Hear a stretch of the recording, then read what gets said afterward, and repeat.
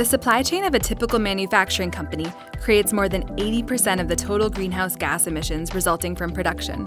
Although manufacturers are well aware of this, managing carbon emissions of upstream suppliers is difficult due to limited information on the complex underlying material flows. As you can only manage what you can measure, tackling the emissions challenge adequately will require calculating and minimizing the carbon footprint of products throughout the supply chains of manufacturers. With its commitment to producing cars with a low carbon footprint, Porsche and the whole Volkswagen Group set out to do just that by leveraging breakthrough technologies and strong partnerships along its value chain.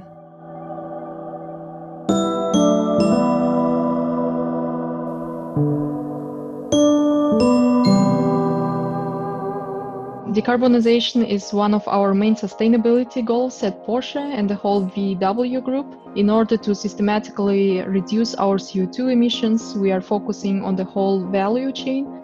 This is Aigerim from Porsche, together with her colleague Michael, Ian from Motherson Innovations team, and Andreas, polymer chemist at BASF. They realized a joint project in order to get closer to everyone's goal: the reduction of CO2 emissions. Our goal is a transparent transmission of real CO2 data along the supplier chain. Facing the challenge that our cars are assembled from thousands of components, each having a different manufacturing history, process, location, raw materials, we are looking for tools which enable us to exchange data in a more standardized and efficient way. In order to create the whole picture, the involvement of every player in a car's value chain is inevitable. This means complexity and a large amount of data which has to be processed. To fulfill our customers' needs for transparency, we need a scalable solution on how to transfer a big amount of information along the value chain. Not only does the material supplier have to be included, but also the Tier 1, who manufactures the raw material into an actual car part. Motherson's role in this is that of the converter. We take the base polymer from BASF. We then use injection molding processes, finishing processes, painting, sub-assembly, and then final overall unit assembly before we convey that part to the Porsche facility where they assemble it into the final car. To calculate the carbon footprint of a single car part, multiple variables have to be taken into account. The product carbon footprint is actually influenced by the design, by the choice of material, by the processing, and by the logistics. So you have to look at the entire length of the supply chain. From the raw material to the finished product, the value chain of car parts is complex, involves many parties, and can often lack transparency. All data is requested by email. Everybody is using customized Excel files to do the calculation and then transmits the results to the next partner in the value chain by email. Unstructured processes and solutions that are not scalable are the biggest hurdle in calculating product carbon footprint today. And this is where CircularTree comes in. My name is Gunther Walden. I'm the co-founder and CEO of CircularTree. At CircularTree, we want to make it simpler and safer for organizations to tackle their responsibilities along the supply chain. In order to see the real carbon footprint of parts and materials, a scalable and secure solution is needed.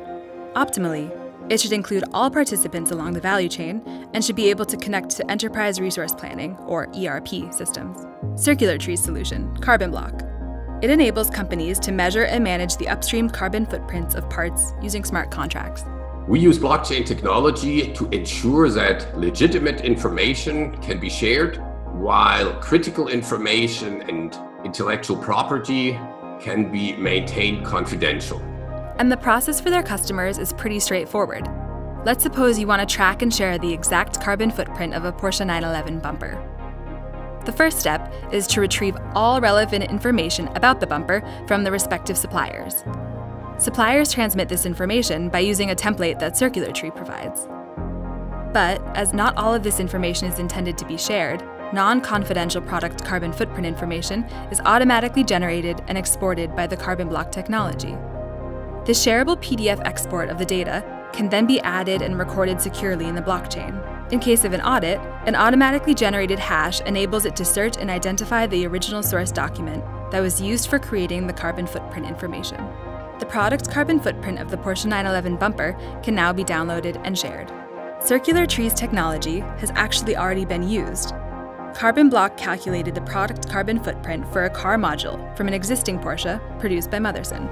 The solution really comes into two parts. The first is to have a consistent methodology about how you approach calculating your carbon footprint. What's included, what isn't, how you go about assessing the impact. Once you've done that, you then need to actually also have a common approach to how you communicate that information up and down the supply chain, which gives each party involved in that the trust and confidence that it's correct.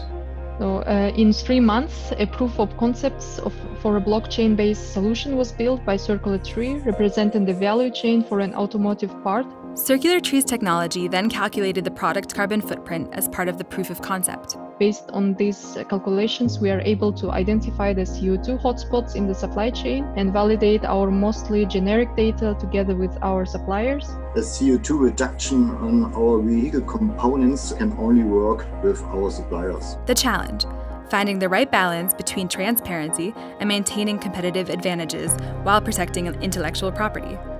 CircularTree's technology offers every player in the value chain the opportunity to make use of one common tool, which can be integrated in the existing IT landscape and be scaled easily. So we have now a better understanding what the end customer is needing, and we are also able to connect digitally with the end customers of parts made of our materials. Although blockchain and smart contracts are only one possible solution to automatically exchange data and calculate product carbon footprints, the reasons to consider it as a potential solution can be summarized simply. Blockchain increases trust in the system since data is immutable and every company maintains ownership about their critical information. The project shows that CO2 reduction is possible if everybody is pulling in the same direction. Collaboration is key. Martina, responsible for sustainability strategy at iPoint Group, sums it up perfectly. Listen to each other to learn what are the important issues of every partner, and then find a consensus. Get to a standardized approach on how to share data, and then just do it. The more partners are involved, the more data can be taken into account and a more detailed calculation can be realized. Andreas has a clear vision. We would like to share and discuss the digital CO2 tracking solution with the automotive ecosystem, and we are looking forward to validate the tool with more material suppliers, tiers and OEMs. What's really important at the end of the day is to get a true picture of the environmental impact of what you're doing. And that can build trust all the way through a supply chain and ultimately to the end user that the figures that they're looking at are a true reflection of reality.